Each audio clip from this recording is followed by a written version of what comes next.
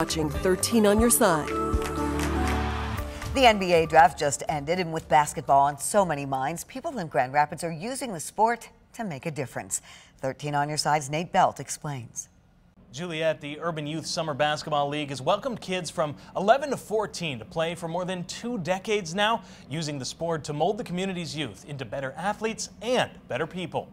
Well, hoops are, of course, at the center of the Urban Youth Summer Basketball League. Changing lives and changing our environment and cleaning our environment. It's also here to help kids just be kids. The league began in 2000 under Al Rice Jr. I love everybody. I love everybody. We try to make a change in Grand Rapids. Rice wanted to make a difference in his city and chose basketball at MLK Park as the catalyst. The inner city have problems like any other city, but we trying to make that known that this is a safe park to be.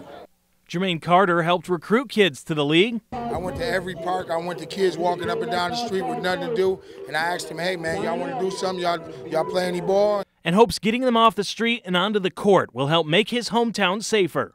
I see kids now that they don't even get past 13, 14 years old. They're losing their lives, so we're trying to change that. City leaders are taking notice as a violent year in Grand Rapids continues on with a shooting near MLK Park killing 2 just Thursday morning. Police Chief Eric Winstrom is proud to see community members get involved. To see the adults in this neighborhood step up and put this on, take the time out of their day, really for their own kids, for strangers that they've never even met, and just to provide a fun and safe event for young kids, something to do is fantastic. Carter is proud as well and more than happy to provide. We're trying to create something for them to enjoy, something for them to come and actually have some fun and not have to think about the negative things that's going on in our community. Tonight was just an exhibition game between former players. The league will officially begin on July 6th and last through the rest of the summer. Juliet? Nate, thank you.